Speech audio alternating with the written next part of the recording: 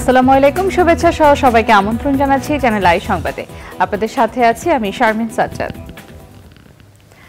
বিস্তারিত সংবাদের শুরুতেই জানিয়ে দিচ্ছি ফ্রেশ প্রিমিয়াম টি সংবাদ শিরোনামগুলো। গাজায় খাবারের অভাবে 2 মাসের শিশুর মৃত্যু, জিম্মি মুক্তি চুক্তিতে পৌঁছলে আশ্রয়স্থল রাফায় হামলা পেছানো হবে বললেন ইসরায়েলি প্রধানমন্ত্রী। কমিশনে চিন্তা না করে জনস্বার্থের প্রকল্প নিতে প্রধানমন্ত্রীর নির্দেশ, আস্থা অর্জনে কাজ করতে জনপ্রতিনিধিদের প্রতি আহ্বান। র্যাবের উপর নিষেধাজ্ঞা তুলে নেওয়ার বিষয়ে যুক্তরাষ্ট্রের 5 পর্যবেক্ষণ, জো বাইডেনের চিঠির উত্তর দিয়েছেন প্রধানমন্ত্রী। এবং মুসলমানদের মহিমান্বিত রাত পবিত্র শবে বরাত পালন, আল্লাহর কাছে ক্ষমা প্রার্থনা ও বিশ্ব মানবতার কল্যাণ কামনা।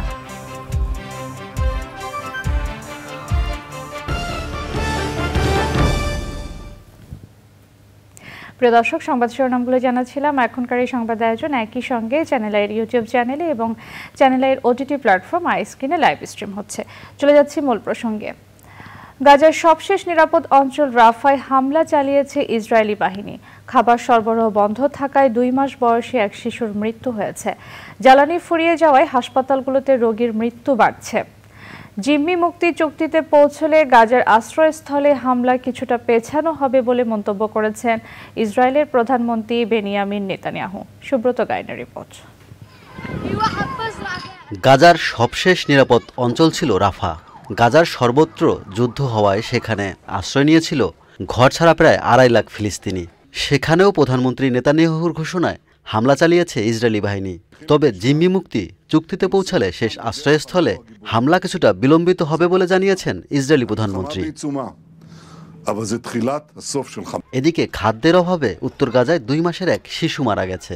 জাতিসংঘের সংস্থা UNRWA বলছে, গত 23শে জানুয়ারি সর্বশেষ উত্তর গাজায় খাদ্য সরবরাহ করতে সক্ষম হয়েছিল তারা। তাই দুর্ভিক্ষ এড়াতে আরও সাহায্যের জন্য আন্তর্জাতিক সম্প্রদায়ের প্রতি আহ্বান জানিয়েছে সংস্থাটি। গাজার স্বাস্থ্য মন্ত্রণালয় বলছে, উত্তর গাজার অবস্থা বর্ণনা করা যায় না। হাসপাতালের জ্বালানি ফুরিয়ে যাওয়ায় ডায়ালাইসিস ও নিবিড় পরিচর্যার রোগীরা মৃত্যুর মুখোমুখি হচ্ছেন। এছাড়াও জেনারেটর ও অ্যাম্বুলেন্স পরিষেবা বন্ধ হয়ে গেছে।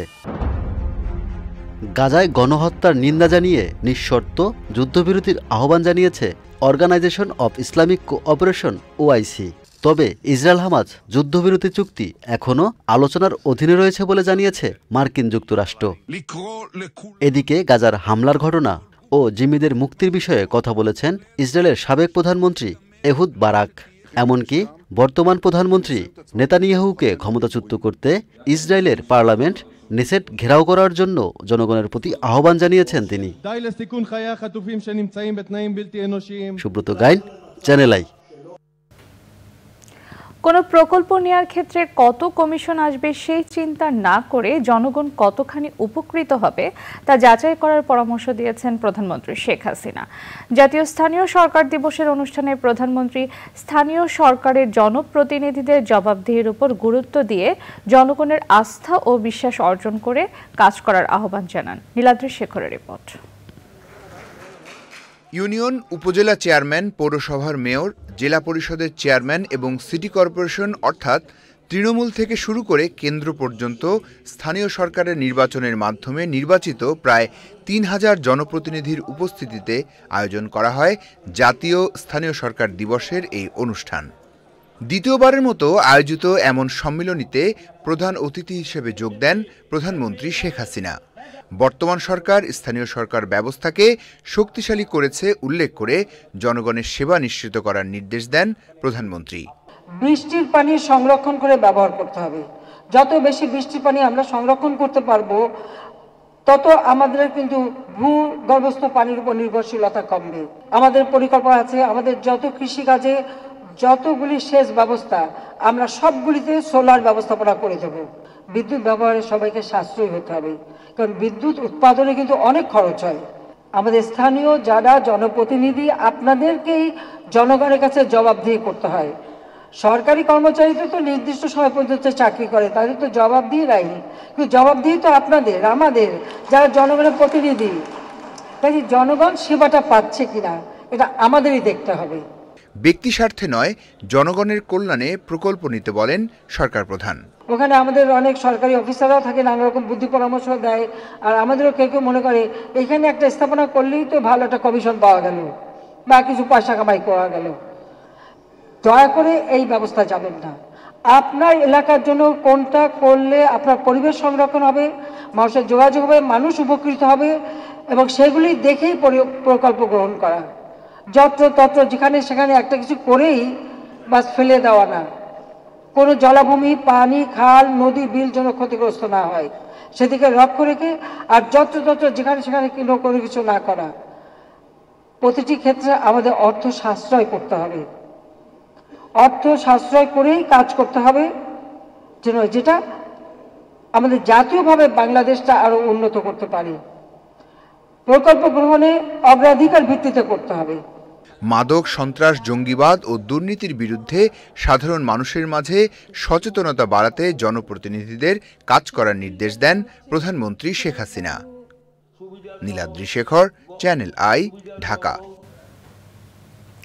র্যাবের উপর নিষেধাজ্ঞা তুলে নেওয়ার বিষয়ে 5টি পর্যবেক্ষণ তুলে ধরেছে যুক্তরাষ্ট্র। এই নিয়ে পররাষ্ট্রমন্ত্রী হাসান মাহমুদের সঙ্গে দেখা করেছেন সফরে থাকা মার্কিন পররাষ্ট্র দপ্তরের 3 কর্মকর্তা। সুশীল জনপ্রতিনিধিদের সমাজের সঙ্গে প্রাতরাশ বৈঠকের পর পররাষ্ট্র মন্ত্রণালয়ের কর্মকর্তাদের সঙ্গে আলোচনা করেন ঢাকা সফরে থাকা মার্কিন যুক্তরাষ্ট্রের প্রতিনিধি দলটি। যুক্তরাষ্ট্রের প্রেসিডেন্টের বিশেষ সহকারী এবং ন্যাশনাল সিকিউরিটি কাউন্সিলের দক্ষিণ এশিয়া বিষয়ক জ্যেষ্ঠ পরিচালক এইলিন লোবেকারের নেতৃত্বে পররাষ্ট্রমন্ত্রীর সঙ্গে সাক্ষাতে বঙ্গবন্ধু যুক্তরাষ্ট্রে পলাতক খুনি রাশেদ চৌধুরীকে ফেরত পাঠানো, বাণিজ্য ও বিনিয়োগ, মিয়ানমার ও আঞ্চলিক নিরাপত্তা এবং র্যাবের ওপর নিষেধাজ্ঞা বিষয়ে আলোচনা হয়। পরে পররাষ্ট্রমন্ত্রী জানান, জো বাইডেনের চিঠির উত্তর দিয়েছেন প্রধানমন্ত্রী শেখ হাসিনা।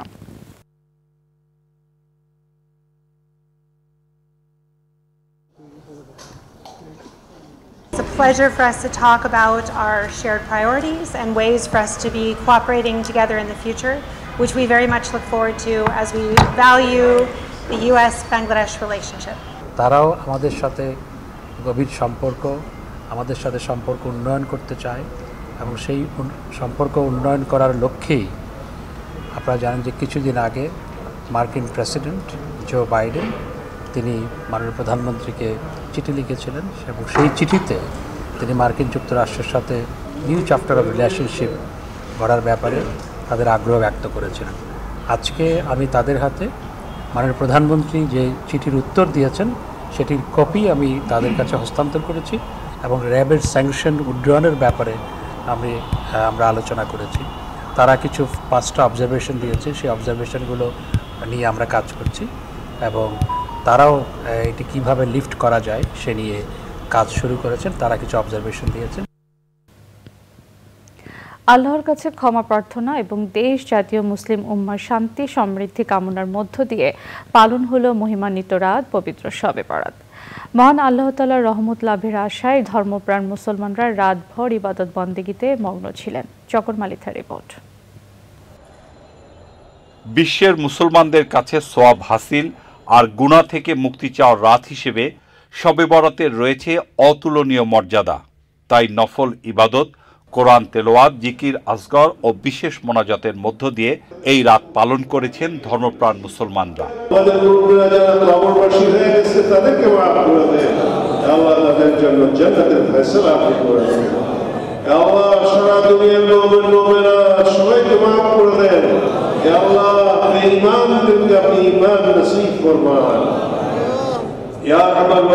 আমাদের অভাব দূর করে দেন, অসুস্থ যারা আছে আমরা ইয়া আরহামার রাহিমিন সবাইকে সিহহাতে কামিলা আজিলা মুস্তামির রাখতে দান করেন।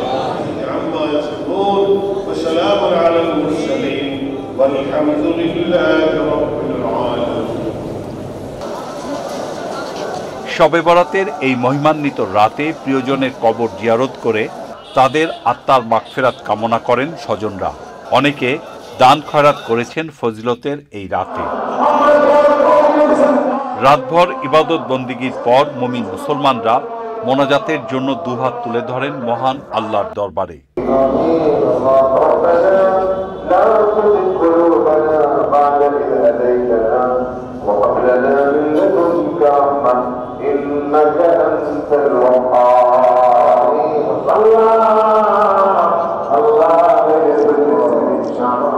আল্লাহ রব্বুল আলামিনের অপার অনুগ্রহ কামনা করেন সবাই।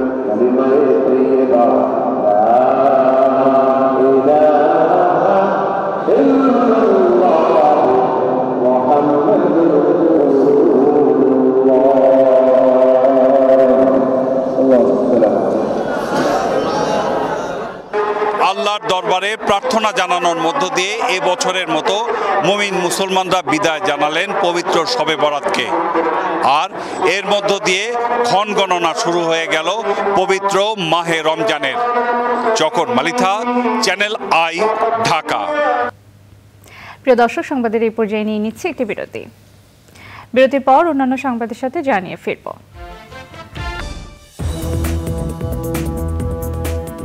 স্বাগত আরও একবার চ্যানেল আই সংবাদে। কানাডার টরন্টোতে একজোড়া জুতো মঞ্চস্থ হয়েছে। টরন্টো থিয়েটার ফোক্স প্রযোজিত নাটকটি টরন্টোর ফেয়ারভিউ লাইব্রেরি থিয়েটার হলে মঞ্চস্থ করা হয়। নাটকের নির্দেশনা দিয়েছেন ইমামুল হক। নাটক রচনার সাথে যুক্ত ছিলেন বাংলাদেশি নাট্যকার, ঔপন্যাসিক ও নাট্য নির্দেশক মাসুম রেজা। তবে মূল নাটক লিখেছেন কবি ও নাট্যকার মেহরাব রহমান। উপদেষ্টা নির্দেশক হিসেবে নাটকটি নির্মাণে উল্লেখযোগ্য ভূমিকায় ছিলেন বিশিষ্ট নাট্যজন মাহমুদুল ইসলাম সেলিম। আবহ সঙ্গীতে সঙ্গত দিয়েছেন বিশিষ্ট কম্পোজার আশিকুজ্জামান টুলু। নেপথ্যে কাজ করেছেন নয়ন হাফিজ সহ অনেকে।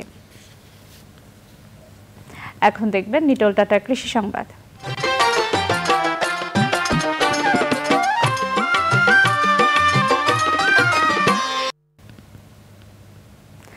খাগড়াছড়িতে টমেটোতে ছত্রাকজনিত রোগ মহামারী আকারে দেখা দিয়েছে। জেলার বিভিন্ন স্থানে জমিতে চাষ করা টমেটো গাছ মরে যাচ্ছে। পরিপক্ক হওয়ার আগে পচন ধরে নষ্ট হয়ে যাচ্ছে টমেটো। কৃষি বিভাগ বলছে, টমেটো চারা রোপণের সময় অতিরিক্ত শীত ও কুয়াশার কারণে এমন অবস্থা হয়েছে। খাগড়াছড়ি থেকে আজহার হিডার পাঠানো তথ্য ভিডিও চিত্রে ইফফাত জাহানের রিপোর্ট। খাগড়াছড়ি সদরের গঞ্জপাড়া, কমলছড়ি সহ বেশ কয়েকটি উপজেলায় টমেটোতে ছত্রাক আক্রমণ করলে একাধিকবার ছত্রাকনাশক ব্যবহার করেন চাষি। তবে এতেও কোনো কাজ হয়নি। রোগ দেখা দেওয়ায় ২-৩ দিনের মধ্যেই গাছ শুকিয়ে মরে যাচ্ছে। যেসব গাছে টমেটো ধরেছে সেগুলোতেও পচন ধরেছে। ফুল আসার পরে আসার পরে মানে বড় হয়েছে, বড় হইবার পরে মানে এই ব্যারামটা আসছে। বিক্রি করার টাইমে টমেটোটা নষ্ট হয়ে গেছে। প্রথমে কালো দাগ চলে আসছে, কালো দাগ আসার পরে পুরোপুরি টমেটো পচে গেছে। একবারে ১ টাকা টমেটোর পরিস্থিতি দেখলেন। কৃষি বিভাগের সাথে যোগাযোগ করছি, কৃষি বিভাগ আহিয়া চাইছে, এটার কোনো সলিউশন দিতে পারে নাই, তারা স্যাম্পল নিয়ে গেছে।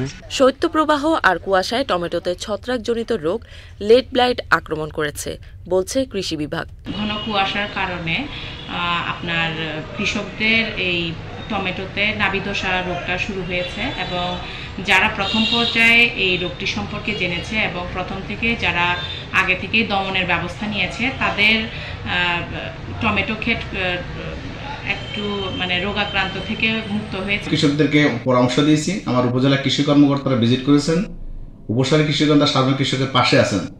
তাদের পরামর্শ মতো কৃষক ওষুধ দিয়ে যাচ্ছে, কিন্তু আমরা তেমন কিছু দেখতে ফলপ্রসূ উন্নতি দেখছি না।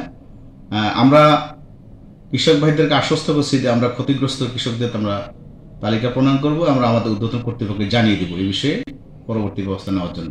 জেলায় এবার ৪৪২ হেক্টর জমিতে টমেটো চাষ হয়েছে। ৯,৫০৮ মেট্রিক টন উৎপাদনের লক্ষ্যমাত্রা ধরেছে কৃষি বিভাগ।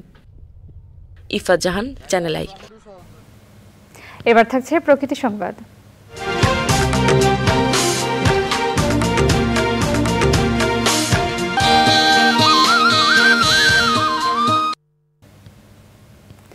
শরীয়তপুরে সামাজিক বনায়নের অসংখ্য গাছ কেটে ফেলা হচ্ছে। বন বিভাগ বলছে, দারিদ্র বিমোচন প্রকল্পের মেয়াদ শেষ হওয়ায় গাছ কাটার উদ্যোগ নেওয়া হয়েছে, আর এতে ছায়া শূন্য হয়ে পড়ছে রাস্তা সহ আশেপাশের এলাকা। পরিবেশ ও জীববৈচিত্র্য বিপন্ন হওয়ায় আশঙ্কা করছেন এলাকাবাসী। বিদেশি গাছের পরিবর্তে সড়কগুলোতে পরিবেশ বান্ধব দেশীয় প্রজাতির ফলদ, বনজ ও ঔষধি গাছ রোপণের পরামর্শ দিয়েছেন পরিবেশবাদীরা। এস এম মুজিবুর রহমানের রিপোর্ট। ২০০১ সালে বন বিভাগের সামাজিক বনায়নের মাধ্যমে দারিদ্র বিমোচন প্রকল্পের আওতায় জেলার বিভিন্ন সড়কের পাশে লাগানো হয় রেইন ট্রি, মেহগনি সহ চাম্বল প্রজাতির গাছ। সারি সারি এসব গাছ সড়কগুলোর সৌন্দর্য বর্ধনের পাশাপাশি ছায়া সুনিবিড় করে তোলে পরিবেশকে। প্রকল্পের মেয়াদ উত্তীর্ণ হয়ে যাওয়ায় 6টি সড়কের পাশের 1778টি গাছ কেটে ফেলছে বন বিভাগ। আমাদের এই রাস্তার পাশের গাছগুলো কেটে ফেলা হয়েছে।